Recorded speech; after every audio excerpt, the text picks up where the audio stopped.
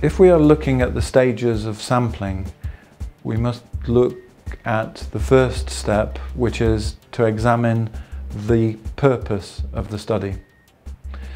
This helps us to decide what degree of precision is required.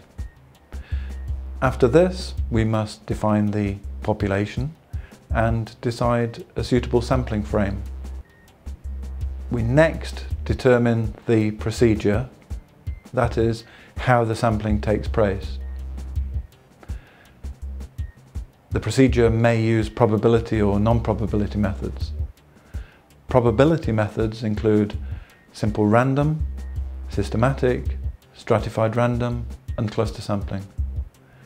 Non-probability methods include quota, judgment, convenience, and snowball sampling. The combinations of these mean that we have a vast number of options.